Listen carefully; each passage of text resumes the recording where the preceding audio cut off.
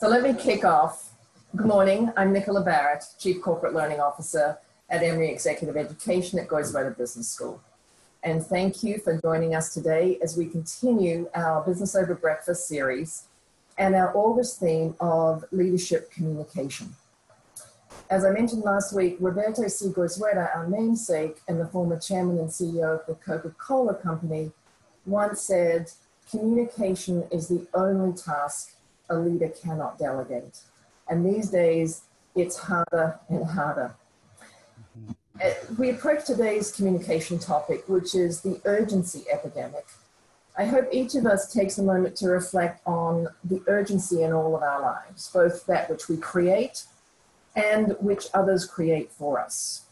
Many extol the virtues of acting with a sense of urgency, yet when everything is urgent, without understanding what's important, I think we increase the risk of achieving nothing other than frustration and exhaustion.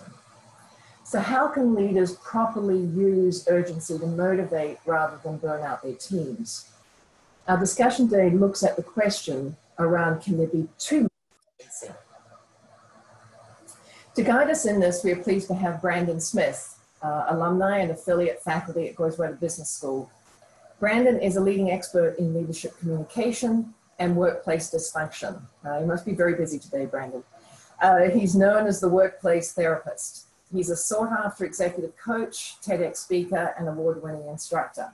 In his recent book, The Hot Sauce Principle, Brandon explores the power of urgency and how to ensure that we don't create too much of it. Our goal today, as with all of our Business Over Breakfast webinars, is to provide relevant ideas to help you navigate the uncertainty of our COVID-19 world. Our hope is that through these webinars and other learning initiatives that we're offering, that we as leaders can better position ourselves, our teams, and our businesses to not only survive, but to thrive as we emerge into the next normal. For those who have joined us before, welcome back. For those joining us for the first time, Brandon will spend about 30-35 minutes sharing practical insights on leadership communication, trust building, and navigating urgency. And this will be followed by about 15 to 20 minutes of Q&A time.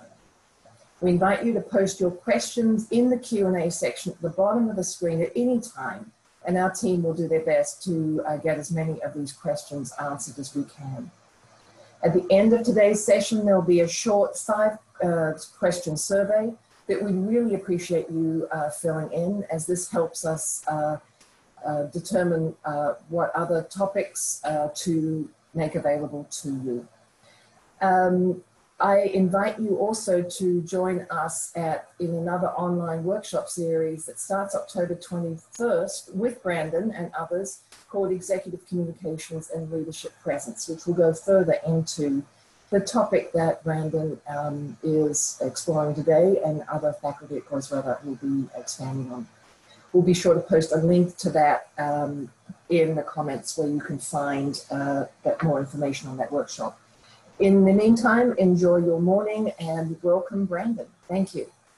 Nicola, thank you very much. And good morning, everybody. Welcome. I am so excited about our topic today, overcoming the urgency epidemic.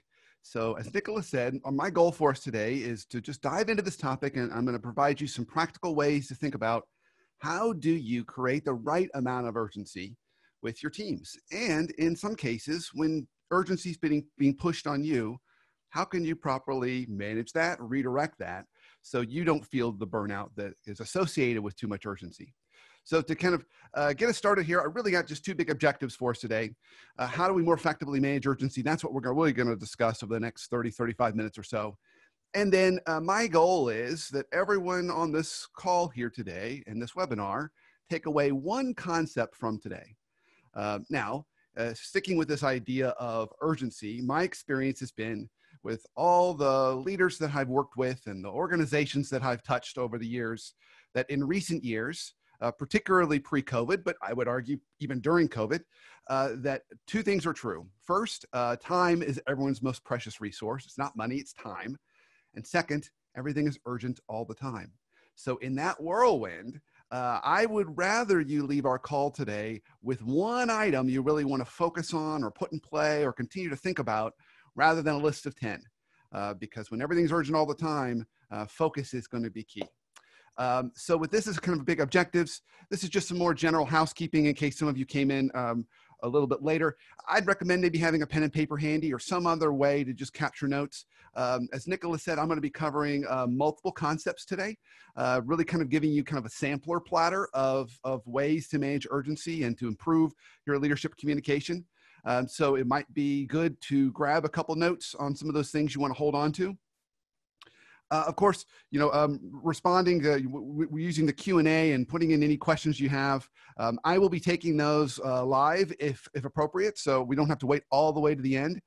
So feel free to jump in if there's a question about something I'm talking about, something I could clarify, or just something you're curious about. And then lastly, would love to get your questions. I mean, this is going to be most beneficial when this really is a conversation versus me just kind of talking at you. I'm going to give you some concepts, but it's your view of those concepts, how you see them play out in your life, which kind of help us all learn and get smarter. So don't be shy. Okay, so with that as kind of a backdrop, I would love to open with a poll. So if it's possible, I'd love to get our kind of poll to pull up to really kind of take on these questions. How much urgency do you feel today? Consider work and at home. So really, you can see the four options here.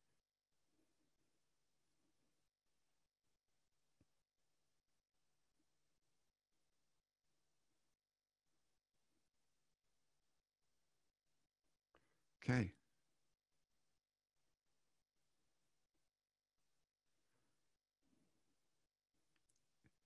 Interesting. There's a few of you that are pretty relaxed, don't have too much urgency. But most folks either feel a moderate or a moderate amount or a moderate to high amount of urgency. Again, I'll give a few more seconds to see if we have time for everyone to answer the poll. All right, looks like it's starting to slow down a little bit. Okay, so we can see there, the leader is, we've got kind of most things feel urgent. Excellent, everybody. So you can see this, most things feel urgent. You've got, again, 8 people that pretty low amount of urgency, 62 moderate, and then 25, everything feels urgent, but most things feel urgent. Okay, great, excellent. We can stop sharing that, wonderful. So we're gonna kind of continue down our path here a little bit, and I'm going to just pull this over to the side and get the poll out of the way for me. Okay. So I don't do any conversations around leadership communication without hitting a few kind of core principles of leadership communication. So I want to open with a few of these core principles. They'll pour a nice foundation for us as we talk about this concept of managing urgency, but they're also just fundamental principles that you can apply in lots of other elements. They'll help you become a better communicator. So our first one here is leadership is about answering the why questions. Management is about answering the how questions. So when we're truly wearing the leader hat, we're answering the why questions. We're explaining why we're going down this path and not this path, why we're making this decision and not this decision. Now, when we're really trying to teach someone how to do something, we're wearing that management hat, we're explaining how we want something to be done. And naturally, if we're wearing that management hat all the time and explaining how all the time, people might often call us micromanagers, and we don't like that. So let me explain a little bit more about this concept of why and my favorite story to illustrate the point. So several years ago, I was doing work with an IT security company, and their business model is they work with large organizations to secure either customer data and patient data so it can't be compromised or hacked. So as they put it, they said, our job is to stop the bad guys. And inside the company, it's made up of 2 kinds of people. We've got folks with really strong IT skills, naturally, to kind of secure that data. And then we also have individuals that have former military or counter-terrorist backgrounds. So an interesting kind of add-on to their culture. So I was at their corporate office and I was getting ready to prepare for an offsite I was doing with the group. And I was interviewing leaders. And one of the leaders I interviewed was a retired colonel from the US Army who had been in the Army his whole career. And his last job was he was doing something very similar for the Army's data. And he'd retired primarily to be closer to his sons who were in college. And I was just kind of curious. And I said, Colonel, what was it like to go from a military career, your whole career, to now working for this civilian company? That had to have been a hard transition. And he looked at me and he said, yeah, it was a really hard transition. He said, the hardest thing about it is we don't communicate well around here at all. And he told me the story. He said, back around the time of the Iraq War, the U.S. Army changed how they gave commands. They realized the world had gotten too complicated and too complex. They use an acronym. You may have heard this before. It's VUCA, V-U-C-A, to describe the world. And it stands for volatile, uncertain, complex, and ambiguous. He said, the world's gotten way too VUCA. We can't give these top-down, very, directive kind of commands. We can't do that anymore. So we went to something called commander's intent. If you've spent any time with my colleague, Ken Keene, he talks about commander's intent quite regularly. And so commander's intent, the idea is whenever there was a new mission or objective, the commanding officer, he or she would call a meeting with their direct reports and their direct reports, so 2 levels in the meeting, and they would issue commander's intent for that mission. And commander's intent is the why of the mission, the what of the mission, and the when of the mission. But they stay away from the how of the mission because there's way too many variables on the battlefield. But if everyone leaves that room aligned on the why, the what, the when, then no matter what gets thrown at them, they're going to be able to move together in a uniform way. And another principle, particularly in the U.S. Army, is bias for action. So you can stop and reflect, but you got to keep moving forward. So the colonel finished that story with me, and he said, around here at this company, we're lucky if any of that stuff gets covered. And if it does, only half the people that show up need to be there. So I love that image of commander's intent to illustrate the importance of why. And if I'm thinking about my role as an executive coach over the last 5 years, I've not had one executive coaching client that I have not included somewhere on her or his action plan. Make sure you're communicating your commander's intent to your team. So that's our first principle. Our second principle won't need near as much explanation, nor does it really even need a story. In absence of communication, people almost always assume the worst. And I don't think there's probably a more truer time for this statement than the last 3 or 4 months we've been living in. So I think as leaders, it's really important that we don't leave long kind of vacuums of communication, because people will fill that in with the worst case scenario in their mind. All right, principle number 3. Dysfunction is like a fungus that lives in dark places. We want to clarify our expectations to eliminate it. So while I wear lots of hats, my primary purpose and passion in the world is one singular thing, and that is to eliminate all workplace dysfunction everywhere, forever. And so it hit me not too many years ago that workplace dysfunction, particularly on the people side of that, you can prevent 50% of all workplace dysfunction, people related, by clear expectations.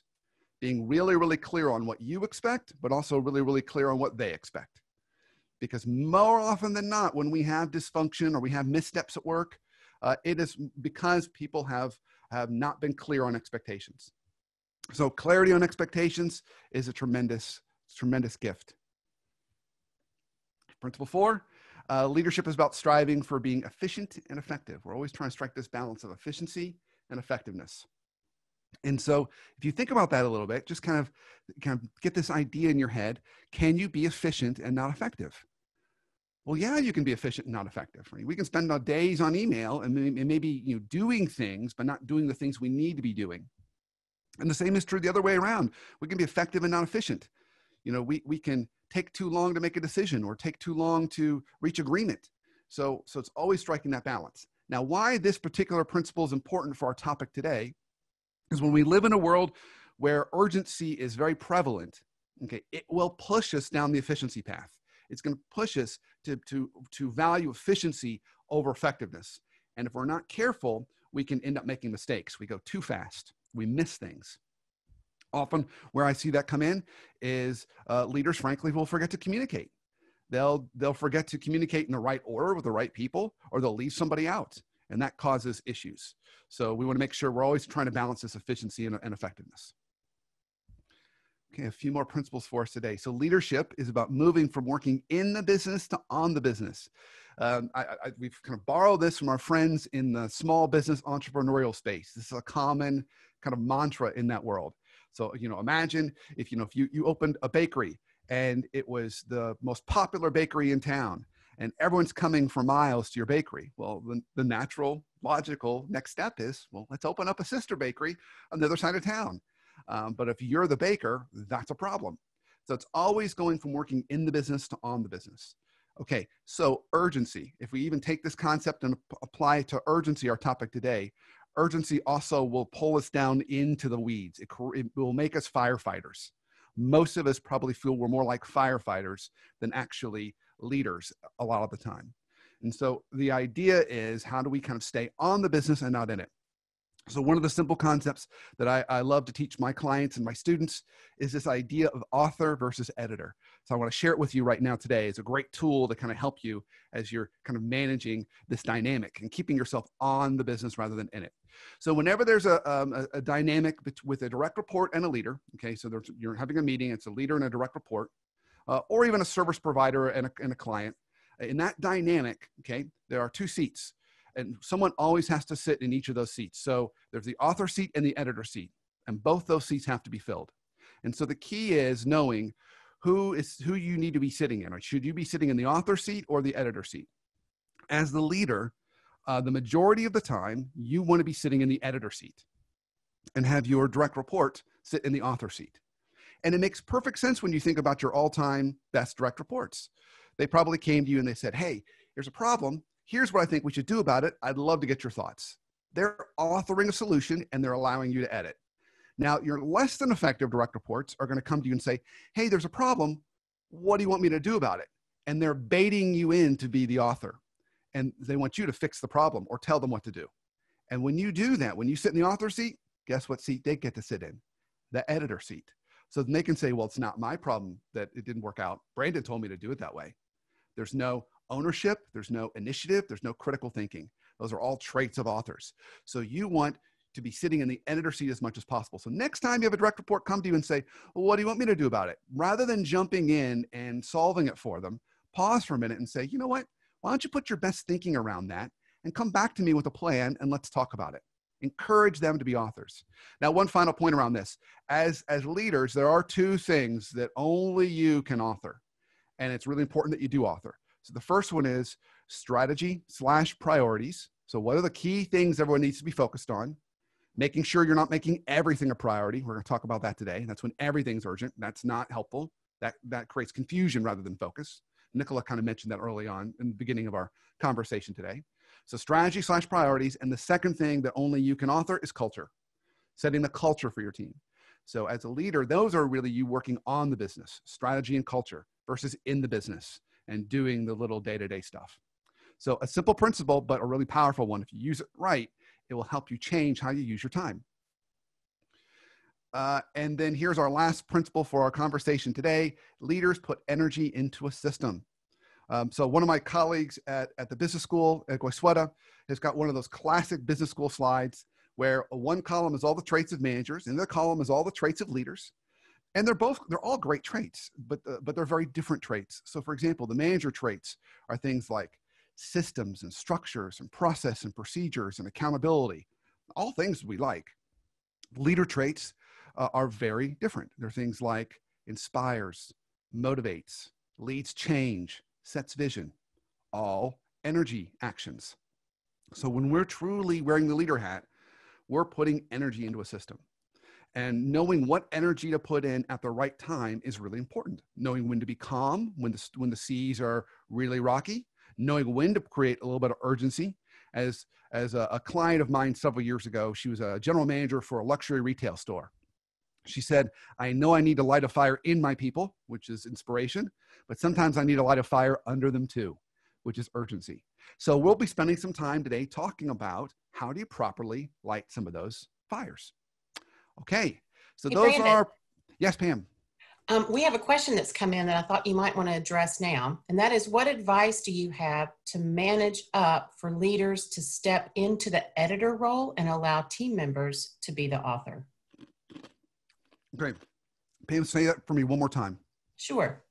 What advice do you have for managing up in terms of getting your leaders to step into the editor role and allow team members to be the author? Excellent. So an interesting kind of flip on this. My boss is getting too in the weeds, and I really want to take more ownership and initiative around that. So the advice I would have is don't view your leader, the person you support, as your leader or your boss. View them as your number one client. because they are. And so if that's our client, then we want to practice really strong client management. So you take the lead on the dance floor. Don't let them.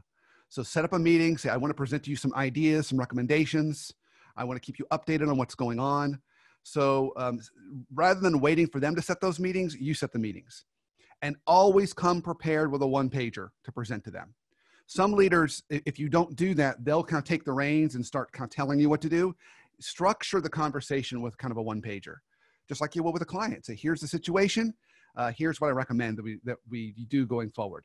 And I found that works really, really well in kind of forcing them to sit in the editor seat. And frankly, if you do it well, which I'm sure you will, they really like that. It's a much better use of time. Thank you, Pam, for the question. Okay, so we're going to dive in here into an important first step in this process. If we're going to create urgency, and if we're going to manage urgency that's coming on us, there has to be some level of trust in order for us to be able to properly use urgency. So this was a trust formula I came up with a little over 10 years ago. I was teaching at Emory, and I was trying to think about how do you take this fuzzy concept of trust and turn it into a mathematical equation, so a way that you could kind of look at it. And this was ultimately what I settled on. It's authenticity plus vulnerability times credibility gets us trust. Now, when I first created this formula, I didn't do it this way. I did it as a straight up addition formula. I made it authenticity plus vulnerability plus credibility, and it crashed and burned. I had to turn it into this multiplication formula. So I want you to, I'll give you the answer as to why, but before I do that, I want you to kind of ask yourself, what is the importance of that multiplier? Why did I have to do that? So now that you've kind of a few seconds to think about it, here's why. Because in the addition formula, you can have zero credibility and still come up with a positive trust output. And that's not how trust works. So the reason why the multiplier is in there, while it does honor the importance of credibility, it's there because if either side of that equation goes to zero trust. So if you have no credibility, there's no trust, which makes sense to us. But if you have no authenticity and vulnerability, we also don't have trust. So you can have the greatest title in the world and look polished and kind of have the image of a leader. But if people don't really connect with you as kind of a human being, they're not going to fully trust you. So the idea is we want to make sure that we're honoring these variables and trying to get something in those buckets. And the good news is you don't have to be perfect. You just can't go to zero on any of those. So I want to share with you a little more detail on what I mean by credibility, authenticity, and vulnerability. And then we'll kind of look at the formula one more time before we start to dive into how we can properly use this. So here we go. Credibility. These are all ways we build credibility with our colleagues, with our leader, with our client, with other people. So we do it in these ways: past performance, consistency in actions and behaviors, reliability, frequency of communication, responsiveness of communication, and follow through. Okay, so I'm not going to talk about all these, but I do want to talk about a couple. So the first one is, I'll open up with kind of a little mini story. Several years ago, a group of researchers took on this question: what's the worst kind of boss to work for? Worst kind of boss. Now, in kind of way of background, my background is somewhat eclectic. I have a clinical therapy background as well as an MBA. So it's kind of my version of a Reese's peanut butter cup. Somehow it kind of works. So given my clinical background, my natural go-to it would be the angry, abusive, yelling and screaming, kind of pound the fist on the table boss would be number one. That wasn't number one. The micromanager wasn't number one. The ghosting boss you could never find, not number one. Number one was the highly inconsistent boss, or the kind of unmedicated bipolar boss, because you never knew what you were going to get. You know, back in the days when we could drive to work, you know, you're parked in your parking spot, you're gripping your steering wheel, you're about to go in, and you're thinking to yourself, I could get a raise today. I could also just as equally get fired today. So the highly inconsistent boss is the most difficult because you can't manage to that boss. You can manage to all the others. The angry and yelling and screaming boss, we know she or he's going to be angry and yelling and screaming. Or no, they're going to be a micromanager. Or no, we're not going to be able to find them. But you can't manage to highly inconsistent. So what's our takeaway for us? Particularly in times of unsteadiness, like the experiences we've been in the last few months, consistency is really key. consistency even down to your calendars. Like, so if you always meet with Jan on Tuesdays at 10 a.m., then you have that as a standing meeting. The more consistent and predictable you are in your movements, the more that you're going to be seen as credible and trustworthy. So the other one I want to touch on is comes from a really good friend of mine. He teaches at Emory for the BBAs. His name's John Kim. We got our MBAs together, and he, after his consulting days and he moved into the teaching world, he's got a great saying. He says, responsiveness is cheap currency. And what he means by that is responsiveness is the easiest way to build credibility with somebody fast. Just be super responsive. They send you an email, respond quickly. Now, what John's saying is be quick to respond. He's not saying you have to respond with the perfect answer. Because if you're like me, that's where you get hung up. You're thinking about the perfect answer, or that's going to take a long time to explain. And so you just leave it in your inbox for a couple of days. And when we do that, in absence of communication, people assume the worst. They assume we don't care, or we're overwhelmed, or we're ignoring them. So John would say, just respond quickly. Say, I got it. I'll get back to you on Monday. And then make sure when Monday comes, you give them an answer, which is part of that predictability, reliability that we see in here. And then, of course, as managers and leaders, follow through is also really, really key. You have a meeting with a direct report, you promise her or him something, making sure you make good on that promise is also where we either gain or lose credibility. So, and you can see on the little blue box I popped up there, this is beyond title. We can gain this or lose this on a daily basis. So credibility is our first one here. Hey, Brandon. Yes, Pam. I've got a question about credibility. So one of our participants notes, I love the concept of leadership credibility as a focus item. Do you believe it's possible to earn or develop credibility without first earning leadership respect? Interesting. I do. I think you can earn credibility just by how you operate. So I think actually this would lead to leadership respect. So you're going to be seen as respected when people can see a little more of your motions and movements and see the predictability around that. Now, I would also say leadership respect is also going to come from our next item here, which is authenticity. Because authenticity, we could also use another proxy in there, and that's transparency. So when a leader makes, I was having a conversation with a client yesterday, in fact, and her comment to me was very honest. She said, I just want to be liked. I really want to be liked. And so she doesn't want to make a decision that someone else is not going to like. And I said, you can make a decision that people don't like and still be respected if they see the process you took to get there. So part of leadership respect is also transparency in the process. So I would say credibility is a component to get us to leadership respect, but so is this next one here. And so authenticity, always we build authenticity with folks. And here they are. You'll see the first one there, honesty and transparency, sharing our thinking, sharing our motives, showing genuine concern. And the leaders who have been really embracing authenticity during the last 3 or 4 months have been extremely successful, gaining even another level of respect from their teams, but even greater connection and trust. They're asking more human questions. They're sharing more about their life. They're sitting on their kitchen table and their kids are behind them. Appropriate range of emotions, so showing a range of emotions appropriate for the situation, context, and culture. Again, this kind of humanity component. And then professionally real, being real and appropriate for the situation. Okay, so this one's authenticity. Now, the last one is the one we like the least, and this is vulnerability. So these are all ways we practice vulnerability as leaders. And so you can see here, sharing an imperfect idea or a brainstorm for others to react, asking for help, stating, I don't know, stating I was wrong or you were right, sharing or owning a mistake, and then sharing something personal when appropriate, like maybe part of your own personal story.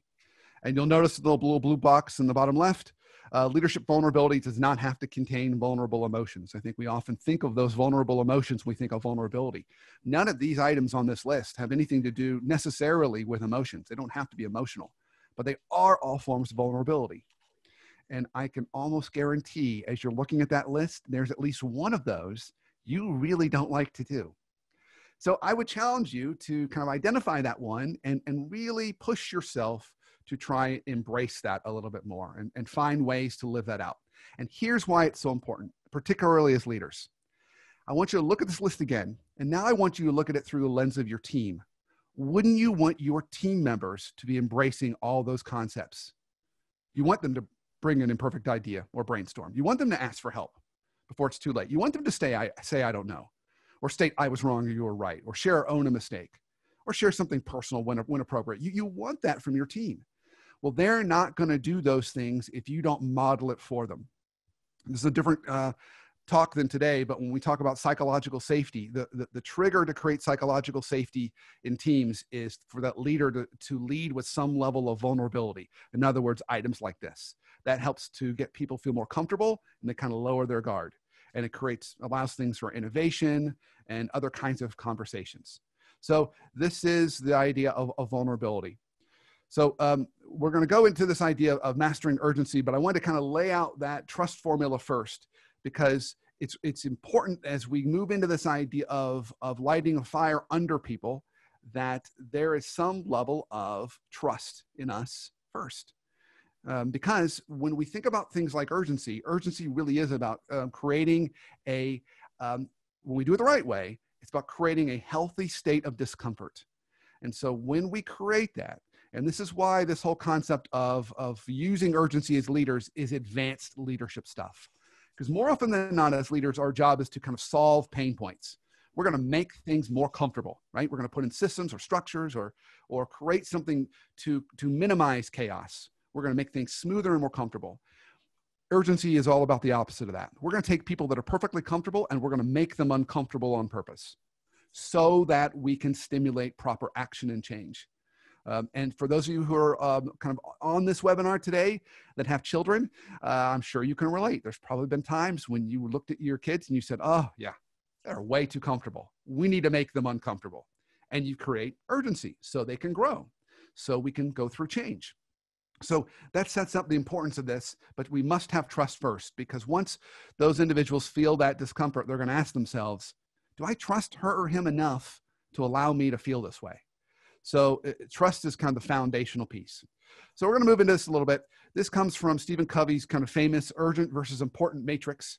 And you can see it's a little bit different than what we're used to. Normally we say the goal is top right. In this case, the goal is top left. So the idea is that you want to focus on things. You can see the X and Y axis here. The Y axis is importance. The X axis is urgency. And we want to focus on the things that are high. So if it's important and urgent, so crises, pressing issues, we need to attend to those right now. That's really where we need to focus our energy.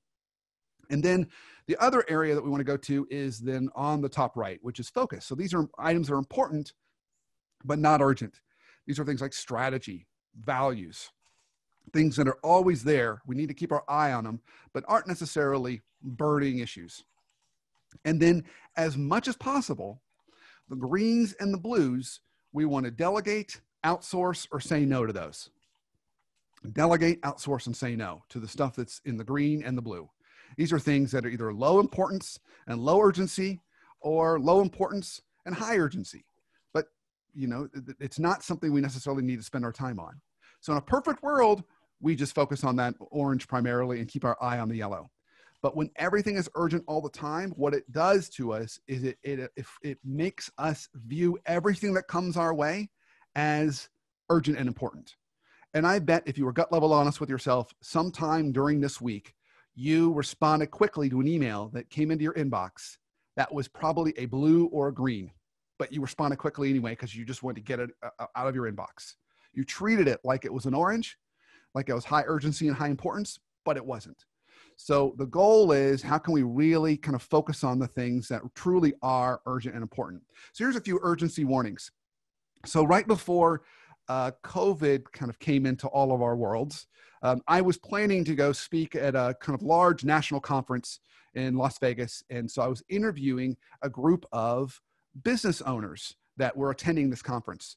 And so this was 5,000 or 10,000 people were going to be there. And so I was interviewing them on this concept of urgency. And they shared a few kind of warnings, particularly as leaders and kind of business owners. So here's the first warning. They said, being the hero encourages urgency and chaos. I thought this was a really interesting concept. And so for this kind of leader, this is what they said to me. He said, you know, you've done all these jobs. They're easy for you and fun for you. You've gotten out of a mess a million times. You want to be, and you like to be the hero. But if you want to move yourself to truly being a leader, you need to write a system so others can fix the problem. So our first warning is you can actually perpetuate urgency and create more fires and chaos in your world if you're always jumping in and rescuing everyone. It feels good, but it actually creates kind of a system of chaos and codependency, frankly. So the therapist in me comes out and says, that's not good. We don't want that. So that's our first warning. Second warning around this on how we can kind of create too much urgency inadvertently in our world is unnecessary promises. So something urgent comes up, pause for a moment before you speak and make promises. Sometimes we take something not urgent, we make it urgent by overpromising. A customer comes in with a problem, you promise to have it done by the end of the day. Managing expectations and giving yourself time to respond is key to creating air in your calendar for the things that truly are urgent. So in other words, your boss asks for something and you really want to please her or him, so you say, oh, I'll get to you by the end of the day. They might not need it until Monday. But now you've created urgency that didn't necessarily need to be there. So you always want to stop and pause. Goes back to our conversation around managing expectations and clarifying expectations, and ask, when do you need this by? And then I'll have some conversation around that so you're not inadvertently creating too much urgency. All right, so now we're going to move into this idea of properly creating urgency. How do we actually do this the right way? And I'm going to start by sharing with you this kind of this famous kind of 8 steps to leading change model from John Kotter. If you haven't heard of John Kotter before, he's kind of a famous change guru up at Harvard. He's been researching and studying and consulting and writing books on leading change for decades. And I love this model here because it's nice and simple, clean and easy. He says, if we really want to lead change, get people to change, we want to follow these kind of 8 steps. So first, we want to create a sense of urgency. Then we pull together a powerful team, create clear, simple, uplifting visions and strategies, communicate, empower people by removing obstacles, create short-term wins, providing momentum, maintain momentum by keeping urgency up and false pride down. So again, urgency comes up again at step number 7, and then make changes stick by nurturing a new culture. So I love this model, but what I really want to highlight for us today is that notice the urgency is in here twice, but even more importantly, notice the urgency is the first step. So this was some years ago, and John Kotter was interviewed by a journalist on urgency. And the journalist asked John, okay, John, when change initiatives fail or managers are unsuccessful in getting people to change or leading change initiatives, why? And you can see his response was, well, managers undercommunicate and often not by a small amount, or they send inconsistent messages. Goes back to our idea of consistency again. Consistency is really important. The net result is the same, a stalled transformation. So then the journalist was really astute, and they followed up and said, okay, John, I hear you on all this. But if you really had to isolate the big 2 ingredients to effective change, what are they? And this was his answer. He said, you got to have these 2 things. The urgency rate has got to be high enough. When it's not high enough, it fails. And the message has to be simple and sticky enough. If it's too complicated, that's also not going to help. So let's talk a little about this idea of urgency rate and not being high enough. So I'm going to take off my kind of facilitator hat here. I'm going to throw on my therapist hat. And I want to ask you this question just to kind of think about for a moment. When you feel urgency, what do you feel? What are words or phrases that come to mind for you? Now, when I ask that question to groups, usually I get answers like stress, pressure, anxiety. Sometimes it can also be positive things, excitement. So urgency is a high energy emotion. And the clinical bucket for urgency is anxiety. Okay, so we're actually creating anxiety. We're going to put that into people, create that level of anxiety. And as we know, a little bit of anxiety, why we do this is because urgency used in the right way stimulates action. Because our natural coping mechanism, when you think about times when you've had urgency or anxiety at work, you think about times you've maybe woken up in the middle of the night thinking about work. Well, how did you cope with that? You probably grabbed a piece of paper and kind of wrote down, what steps you need to take, or created a plan, or just got up and started working. Right? So it stimulates a do response in us if we use it in the right amount. We use it too much, we get overwhelmed, we get shut down, we kind of just curl up into a ball and we can't function. So it's all about knowing the right amount of urgency. So here are a couple kind of principles that can help along this journey. So we'll start with kind of the first one on the left and kind of work our way to the right. So urgency is about intentionally creating a state of discomfort so that people are ready for change. So I want to hit this point again because it's a really important one. When you're doing this, you're going to make people uncomfortable. So just steel yourself for that. That's when we're doing this the right way, that's kind of what we're doing. The messenger matters. The audience needs to trust the person creating urgency. We've talked about that. Now here's some things we haven't talked about yet. You can't have urgency without a time frame in which to take action. So you can't say, hey, we need to kind of get this initiative done here sometime soon. That's not urgency. You've got to say, we have 60 days. We have 6 days. We have 6 hours. So we've got to kind of create a time frame. That's what prompts urgency. So my kids always laugh at me on this and they make fun of me because now they're all teenagers and my daughter's off to college now and got two teenage boys at home. And every year, what really stimulates me and gets me going back into the gym and working out is when I set my annual physical. So my annual physical creates urgency for me because I say, gosh, I want to go into that annual physical and I really want to be in good shape. So then I better start working out now if I've got it in 3 months. So but naturally they make fun of me about that, but that's urgency. I'm creating that deadline. Urgency is like hot sauce. You only need a few drops. And so you can see at the bottom, it's referenced. It's my new book, The Hot Sauce Principle. And the reason for the title is it's all about urgency because urgency really is about hot sauce. And why I love that image and analogy, it just works so easily because, a little bit of hot sauce adds flavor, adds spice to our life, and can make a bland dish really taste good. You put too much and we feel overwhelmed. So, so we've got to make sure we're managing that. And what makes it really challenging and interesting is some of our team members, they only need a little bit of hot sauce. They just need a few drops of this and they are really, really in good shape. And then we've got other team members and they need about that much hot sauce. And knowing how much to put on that particular person's tongue and the situation that it calls for is also important. Because ultimately, what we're trying to do here is drive action. So when we are using urgency to drive action, we don't want to completely cover everything in hot sauce. We want just enough so that we can ultimately get them ready for an action plan. So you can see the last point on the far right there is, if we were kind of trying to motivate a group, we would do something that created urgency in the beginning of why this is important. But then we spend and that's 10% of the conversation, get them ready. And the remaining 90%, we're going to talk about the action plan, right? We're going to talk about like, oh my gosh, there's this urgency. I've got to lose weight. And then the rest of my time is going to be talking about the workout plan that I've got to kind of act on. So that's the goal. Brandon, I've got a question here for you. So as one of our participants comments, it could be a risky proposition to make people uncomfortable. What advice can you offer about things we could ask ourselves to ensure we are setting up for productive discomfort instead of destructive discomfort?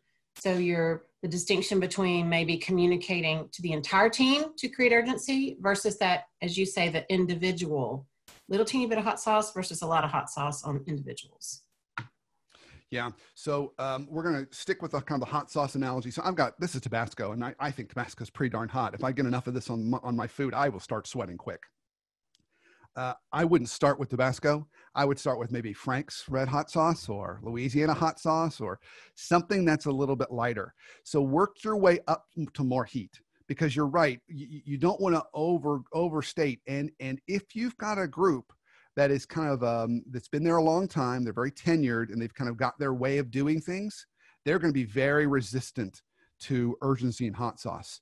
So I would do a two-prong approach. I would start with Frank's or something not quite so hot, and then I would do it individually. So there's a concept called pre-wiring.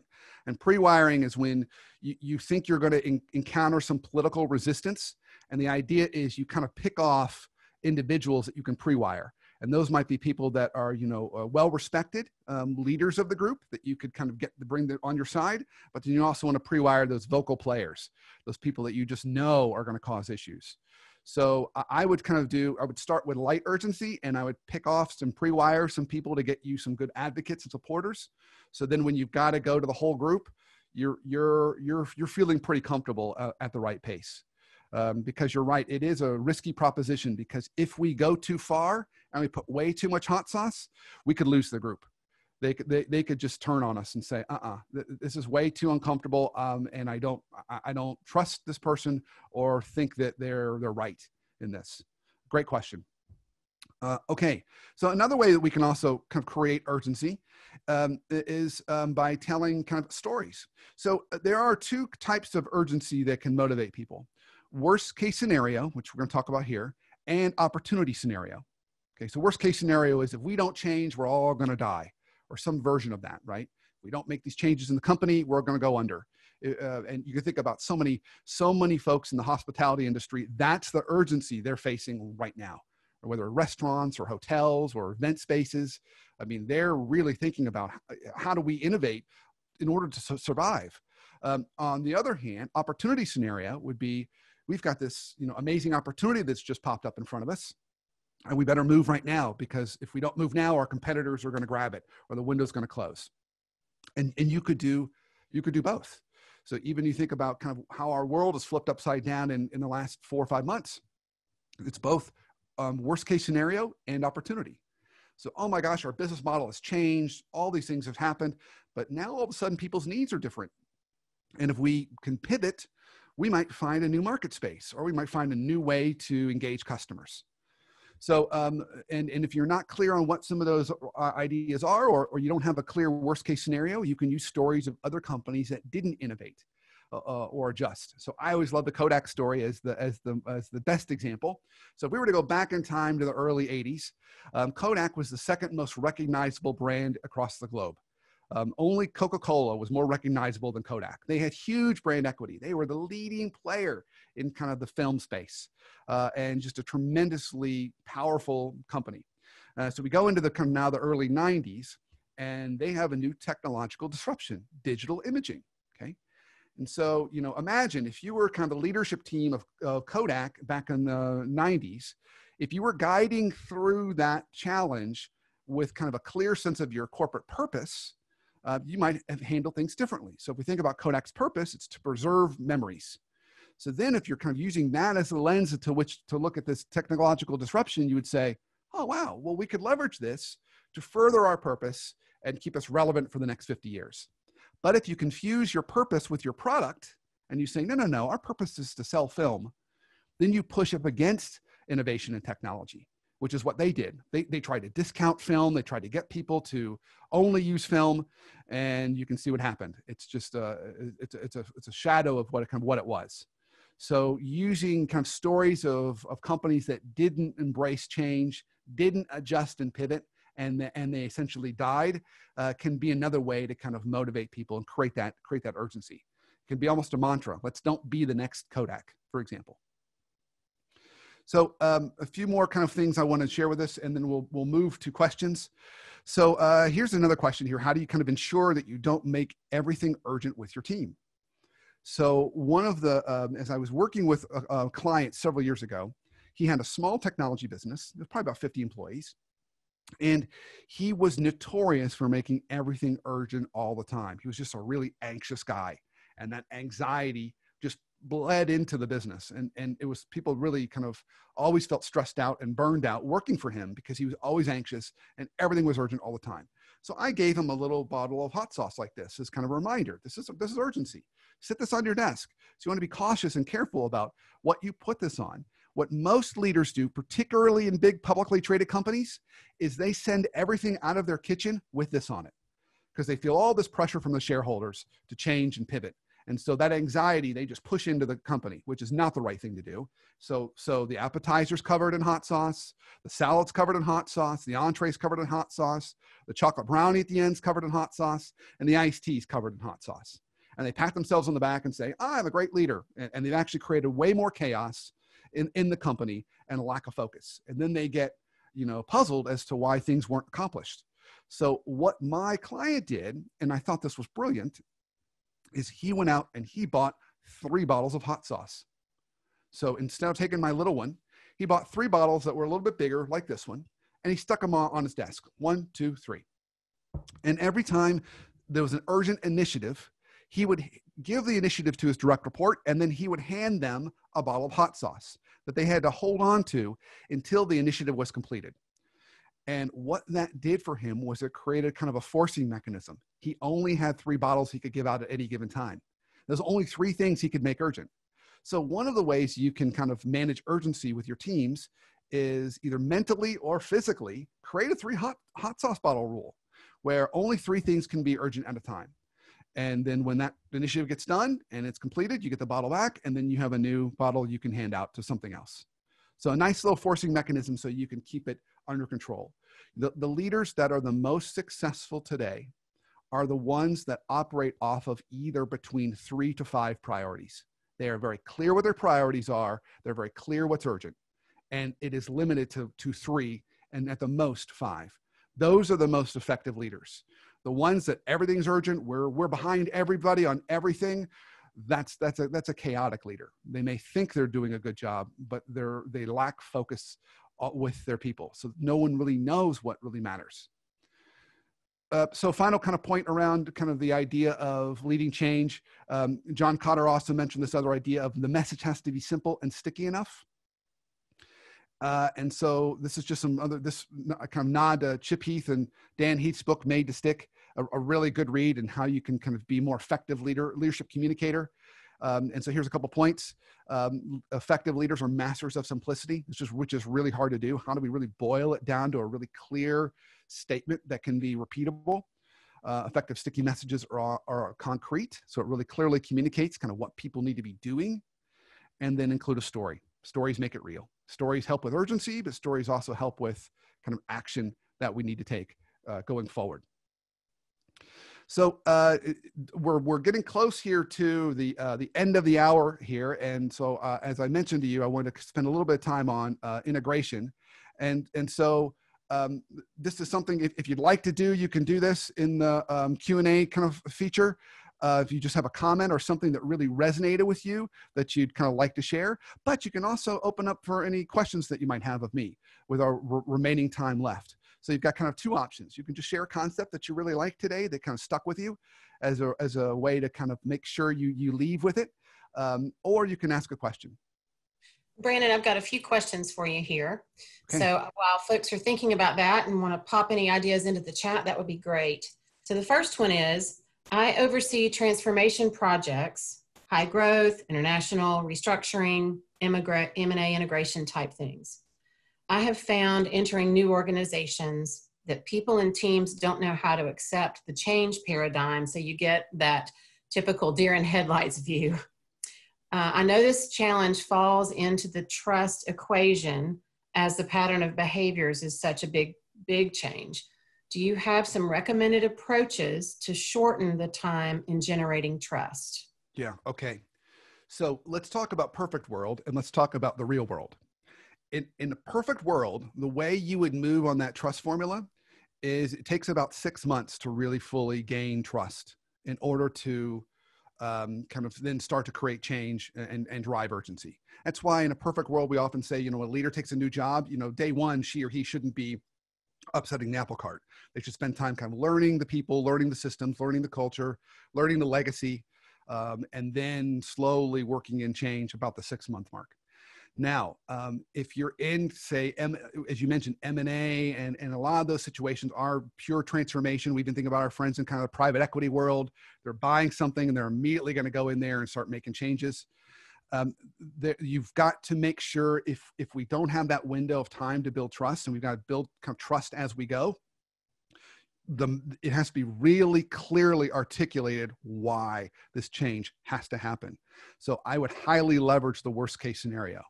So to say to people, you don't realize it, but this is kind of the path we're on. And if we don't start right now, bad stuff's going to happen in 6 months. I remember I was working with a consultant to physicians sometime years ago. And he said, physicians, while they're amazing at being physicians, they aren't necessarily always effective at running their practices. He said, you would be stunned at the number of physicians I go in and start looking in their books, and they're broke. They don't even realize it. They're out of business, but they just keep on practicing. So being able to communicate that highly urgent message and kind of that worst case scenario is really important. So, and so what might that look like? It could really even be one chart showing kind of in 6 months, here we are off the cliff. and everyone's going to lose their job, and this is going to impact you and your families and the community. So we've really got to make a change. So that'll be the last thing I'd add to this too. As quickly as you can, try and identify what is that true value for them that matters the most. I was working with kind of a manufacturing facility a couple of years ago, and in that facility, their culture was that family members would go work there for generations. So sons and daughters would go follow their parents into the facility, and you might have 3 generations working in there. So for them, the reason for change was, this place is like our home. This is how our family makes money. So if we really want to preserve it for legacies to come, we've got to make the change. It was less about improving the product and more about preserving that legacy for them. So finding that is also an important point. Great, thank you. One of our participants has said, what if you have defined your 3 to 5 things that are most urgent for your team, and your leader gives you 3 more that you feel might not be as urgent? What advice do you have there? Yeah, so great question. So now we're getting competing demands, and now we don't want to leave with 10 things. So we have to have a really healthy trade-off conversation with our leader. Say, absolutely, leader, I'm happy to do these things for you here, but that means we can't get these things done over here. Are you okay with that trade-off? Or you can give me more resources. So I think being really, really firm on that. I think the biggest no-no we can do is overcommit, because it'll result in either burnout or it will result in us damaging our own credibility when we don't deliver. So be firm and have that trade-off conversation. And remember, manage them like a client. If they were your client and they wanted 5 more things added to the proposal or statement of work that they've already agreed upon, you'd come back to them and say, hey, Mr. and Miss Client, I'm happy to do that for you, but it's going to cost you more. So just hold that mentality in your mind. It's my leader is my client. How do I manage them properly? So I can deliver on their expectations and also not burn myself out and my team out. Great. Thank you, Brandon. We've got time for one more kind of really short answer. I thought this was a great question. How do meetings, and especially video conferences during these COVID times, kind of create, or they use the word defect urgency, negatively impact? How do you leverage meetings in today's world to advance specific change efforts, especially in this 2-dimensional video world? Yeah, it's challenging. So my encouragement would be try lots of other ways to get that energy across. So the reason why meetings are not as effective as in person is it's hard to transmit as much energy as we would maybe in person. People can't feel what we're feeling.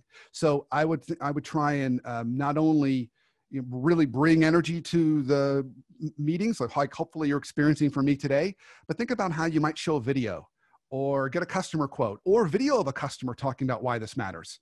Kind of be creative on the kind of the different channels and avenues you do to stimulate that energy, because that's the key. That's what's missing in our kind of video world. Okay, so I know that was our time for our last question. Just a quick nod, this is my book, The Hot Sauce Principles. If you haven't checked it out, I sure hope you have time to do that. It's available on Amazon. And now I'm going to hand the baton over to Jasmine for a few closing logistics. Yes, thank you so much, Brandon.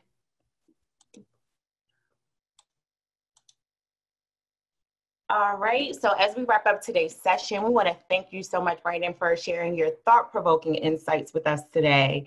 And a huge thank you goes out to our attendees. So many of you have joined us each and every Thursday and have offered such insightful questions and comments. We appreciate you for taking the time out and spending it with us.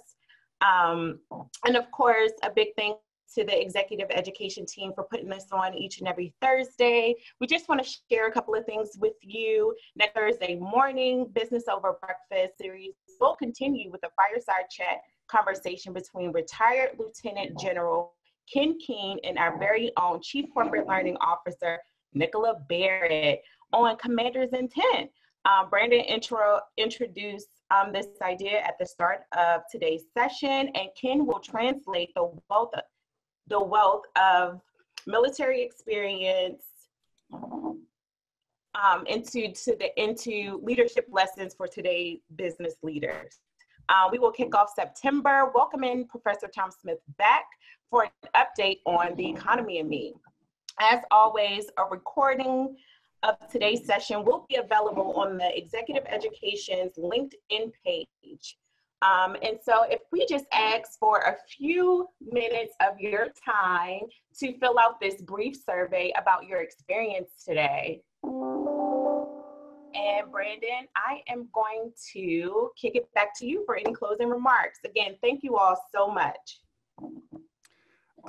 Thank you. So I will just say thank you for joining us today. I really enjoyed my time with you all. Hopefully you found some value in this today. And so as I mentioned in the very beginning, my challenge to you is kind of identifying that one item that you want to take away from today and put into play. Maybe that's the trust formula or the idea of the 3 hot sauce bottles or whatever it happens to be. But regardless, I think being able to manage urgency today is one of those things that will help us kind of move the needle forward.